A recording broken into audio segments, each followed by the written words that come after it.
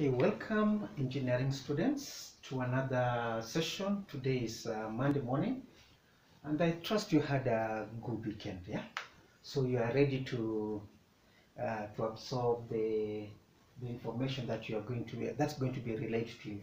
So I want to pick up from where we left last time. We spent the past 4 weeks uh,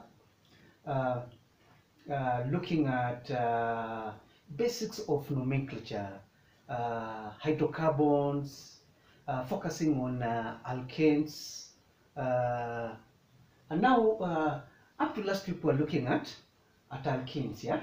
Alkenes, by alkenes are talking about functional groups that contain the double bond. So today I want to look at two more functional groups, one containing the triple bond and another one containing the benzene group. So let's begin. Huh? So an alkyne, we're just saying it is a hydrocarbon. By hydrocarbon, we are saying it is it's an organic compound that contains only carbon and hydrogen. So that's why it's called a hydrocarbon. So in this case, from the name, by now I think you are now familiar with this one. So the name ALK, the first one is short for an alkyl, yeah? Alkyl substrate, or it's a prefix telling you the number of carbon atoms that functional group contains. So the ALK is short for the number of carbon atoms. As you know, one is meth, two is eth, 3 is prop, 4 is but, 5 pent, and the rest, yeah? And then as per the IUPAC nomenclature, as you know, the suffix represents the name, the functional group. So in this case, for the alkyne, all alkynes, the name will end with Y, N, E. And just to follow up on that one, we're just saying, if you're dealing with an alkane, the name was ending with A, N, E. For an alkene, it was ending with E, N, E. So can you see here Y, N, E, yeah? Yeah. So it depends on how you pronounce, for example, ethyne, or yeah, I think that's the best you can pronounce, yeah? Ethyne for the simplest alkyne. As you know, for you to have a triple bond, the triple bond must be between two carbon atoms. So the simplest alkyne is going to contain two carbon atoms. From two carbon atoms onwards, yeah? So ethyne, that is the structure. Then propyne is telling you prop, that is 3 carbon atoms. But, that is 4 carbon atoms. And as you're going to realize is that from 4 carbon atoms, there is more than one representation. We're talking about more than one isomer. In fact, there are 2 isomers which can exist. So there is one in which the triple bond is on between carbon number 1 and carbon number 2. Yeah, in this case you just call it 1-butyne, or as we said, perhaps I can use a blue pen. You can call it but, and then you put a dash, and then but 1 ine. So you can put the number before the functional group, yeah? Especially when you have substituents. This is the preferred way of representation, because the number will not interfere so much with the substituent. For example, there is an ethyl, there's another functional group. If you put the number before the name of the function, like Y and E, then it becomes easier to really understand the name. So in this case, this is the second representation. This is the second isomer for butyne. One in which the double bond is between carbon number 2 and carbon number 3. So even if it's between carbon number 2 and carbon number 3, just what we said, we mentioned this one when we're dealing with alkenes, that you usually mention the first carbon atom containing the functional group. So in this case, if it's a double bond is between carbon number 2 and 3, then we say it's an alkene if the double bond is on carbon number 2. So in this case, you're going to say the triple bond is on carbon number 2. You understand? So this is butane, 2-butane or but-2-ine. Yeah, simple. Yeah. So the same thing, if you're just going to have functional groups, no, substituents, for example, like methyl, ethyl on the alkyne, they're just going to follow the same priority numbering as for alkenes. What is that priority numbering? That you need to keep the functional group, which in this case is the triple bond, it having the lowest number. So in this case here, so you're going to number from this side as to give this triple bond the lowest number. You're not going to number from here. So if I'm going to have such a structure of which I'm going to do it like this one. Let me give an example. 1, 2, 3, 4, 5, 6, 7, 8. Aha. Now, a triple bond. You don't draw it a zigzag like a double bond. So you're not going to draw. Please do not draw like this. Yeah? For example, 1, 2, 3, 4, 5, 6, 7, 8, 9. So you don't. This is not the way we draw. We draw the triple bond. Yeah. That the bond angle of the triple bond is at 180 degrees. Will you remember that? The bond angle is 180 degrees. Let me see what I've got.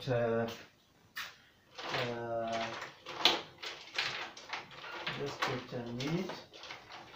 Should have gotten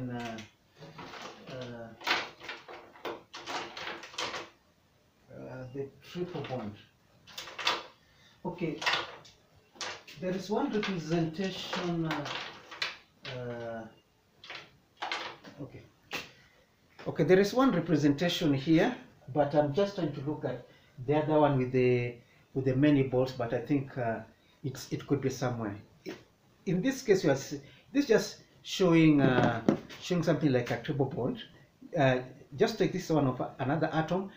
Just take the black balls as carbon. So there's a bond here, there's a bond here, and there's another bond here.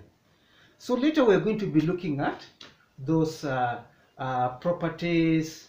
Once we are through with the nomenclature up to carboxylic acid, then later we're going to look at the properties, physical properties, and also uses of these organic compounds. But in this case, what I just wanted to know is that from the triple bond, the bond angle is 180 degrees. So how we are going to illustrate this one? If this is what you're going to have, you're going to have. This is what you have. Maybe I can put down 1, 2, 3, 4, 5, 6, 7, 8, 9.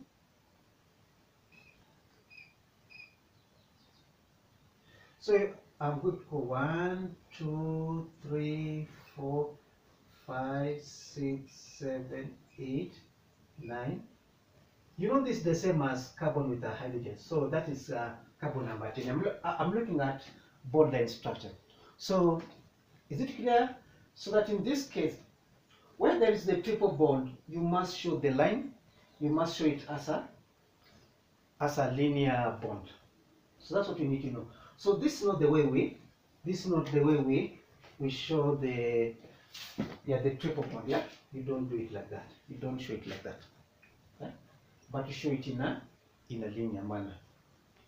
So this is the same as CH2, CH3, CH2, CH2, CH2, CH2, CH2, CH2, CH2. See, please look at this one. Hey, but that's something I need to mention. when the carbon has got 1, 2, 3, and then 4, that means that that carbon does not have any hydrogen. So this carbon has got 1, 2, 3, 4 bonds, so there is no carbon here. How about this one here? This carbon has got 1, 2, 3 bonds, so there is a hydrogen implied in carbon number 10. All right. Good. So that means that if you're going to have substituents, like maybe if I put a methyl group here, and then probably I put an ethyl group here, yeah. So the numbering will just be okay. Now that's how it was numbered, but when you're going to be getting the name,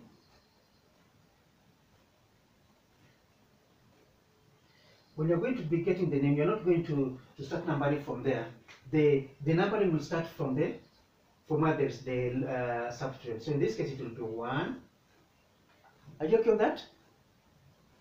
1, 2, number 3, number 4, number 5, number 6, number 7, number 8, number 9, and then number 10. This is numbering as far as IUPAC nomenclature is concerned. The other one was just showing you the number of carbon atoms, but in this case we are now numbering officially as per the IUPAC nomenclature. In this case, this is going to give the triple bond the lowest number, yeah, and that is how we number. So starting from this is carbon number 1, number 2, it is telling you that the methyl group is on carbon number 5 and the ethyl group is on carbon number 6. So how am I going to name that one? So let me delete this one here, the one which was not the correct structure. So the substituent, you've got a methyl group on carbon number 5 and an ethyl group on carbon number 6. Now, even if this one is on carbon number 6, alphabetically, we begin with the E for the ethyl and then we go to the M. So I'm going to call it 6 ethyl. You're going, and then 5 methyl, and then it will be what? Dec 1 ine. So it is 6 ethyl, 5 methyl, dec 1 ine. Yeah. So that's how you're going to name that. Okay. Are you okay? So with that, let's go to the next functional group that you're going to deal with, and that is benzene. So this is the information about alkynes. So let's look at the next functional group. That one I think had made a good structure. Yeah. Okay. So if I put like this, there is a double bond, a single bond, a double bond, a single bond, a double bond, and a single bond. So this structure can be said to be also flat. It is flat on a plane. Okay. Can you see on this piece of paper? Or even if I put it like this structure is flat, and it is a perfect hexagon with bond angles of 120 degrees. So on each carbon there is a hydrogen, yeah. So there is 1 hydrogen. So this is 6 carbon and 6 hydrogen, yeah. Are you okay? Good. So this structure which I've drawn like this one, I've drawn like that one, it can be shown like in this case, this is the bond line structure, in which this is equivalent to carbon, carbon double bond, carbon single bond, carbon, carbon double bond, carbon, carbon single bond, carbon, carbon double bond. So in this case, it's implying there's a hydrogen, there's a hydrogen, there's a hydrogen, hydrogen, hydrogen, yeah. And once again, this double bond is not to say it is specific to that position. This double bond can, so the double bond, like in this case, the double bond is on here, but if it's in this form, you can say the double bond has just moved. So this structure is the same as this structure. these are called resonance structure, that the position of the double bond and single bond, they alternate within the structure. Yeah? So this is the compound which you are going to be calling benzene. And in the nomenclature, if you're going to have substituents, even though I've put a dash here, but usually it's usually one word, or perhaps you can put a dash. So this one you can call it methyl benzene. Yeah. Some people that's how it is. Yeah.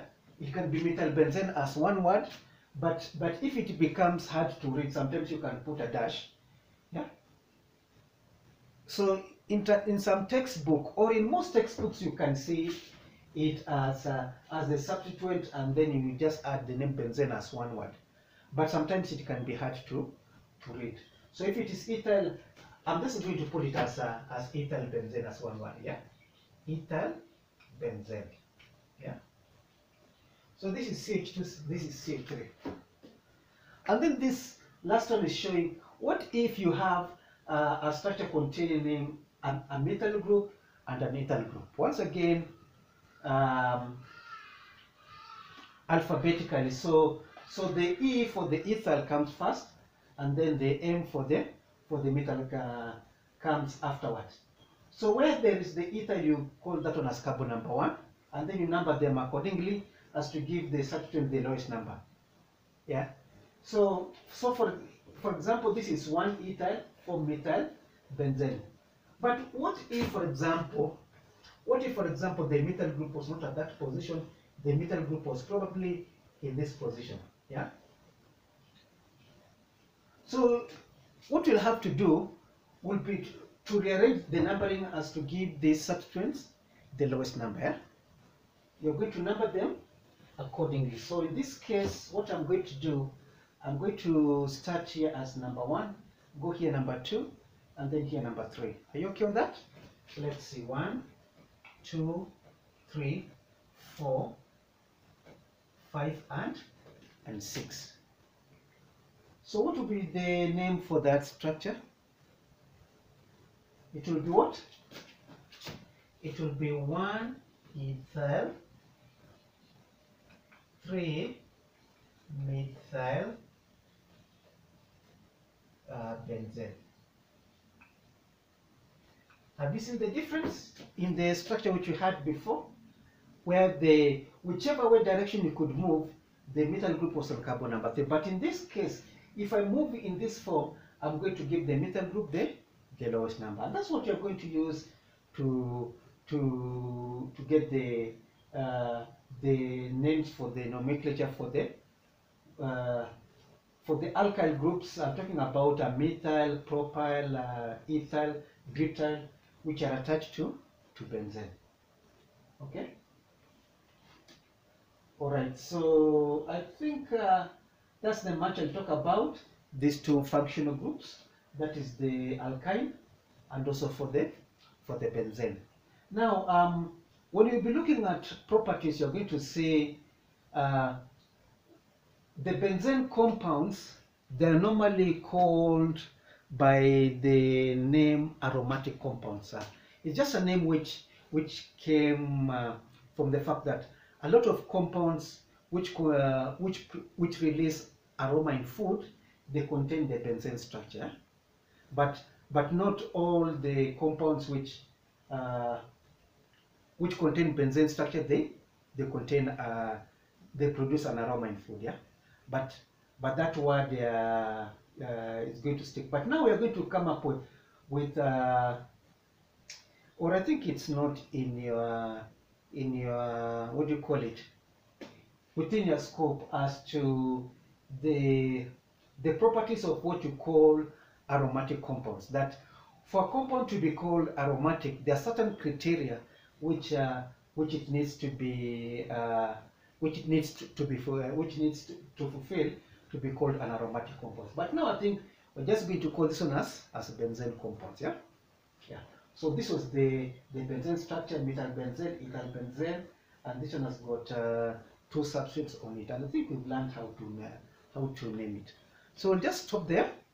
and then we'll proceed with the other functional group. We'll begin with, in a short while, I'm going to begin with the alkyl halides. It means that alkyl, and we also deal with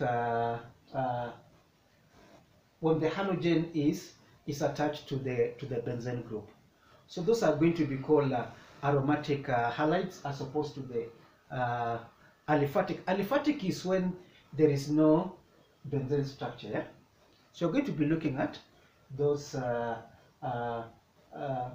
functional groups, and then we'll look at other functional groups as well. So in a short while, we'll be looking at the compounds containing the halogen. You're talking about fluorine, chlorine, bromine, and iodine attached to the either an alkane or to a benzene structure. So we'll just stop there, and I hope you enjoyed this class. Yeah, thank you.